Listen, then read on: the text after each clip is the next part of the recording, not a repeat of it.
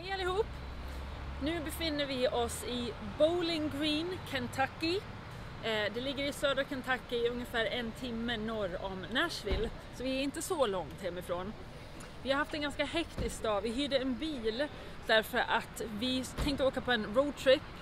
En liten utflykt in i Kentucky och titta på ett ställe som heter Rosine. Och det som är speciellt med Rosine är att där föddes Bill Monroe, han som räknas som Bluegrassens fader.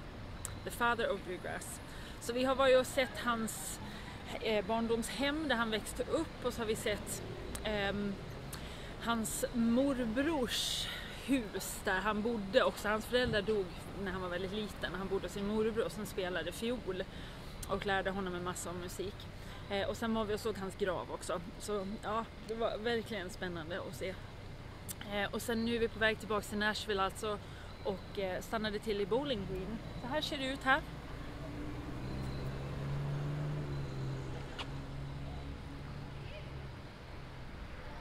Precis, så ser det ut. Och nu är vi på väg hem till Nashville. Vi hörs senare. Hej då!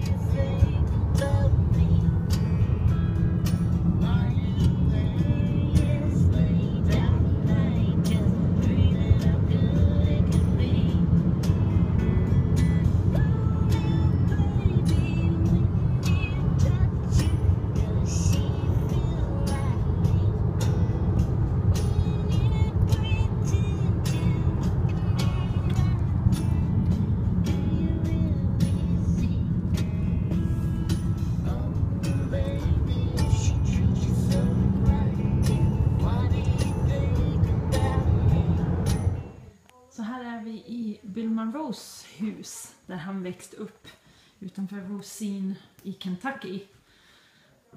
Där hans spegel, original, och här inne bodde han. Hans säng som original tydligen, och sen hans kläder där också. Det här är en utbyggnad, det finns 2 till rum, ett där och ett där borta som är originalhuset, och det här är en påbyggnad som gjordes när de fick lite bättre ställt, familjen Monroe. Så det här är väldigt speciellt eftersom Bill Monroe kom ju från Skottland. Han kom från Easter Ross, eller hans förfäder då, flyttade hit på 1600-talet. Men de kom från ungefär samma ställe där John kommer ifrån, samma område. Så det har varit fantastiskt att få vara här och se hur det ser ut. Väldigt vackert här. Lay them out.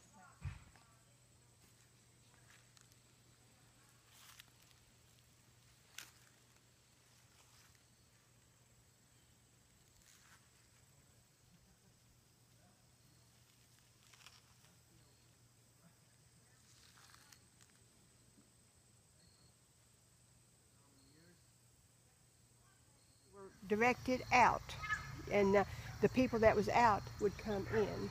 Right. And his casket was filled with quarters. Right.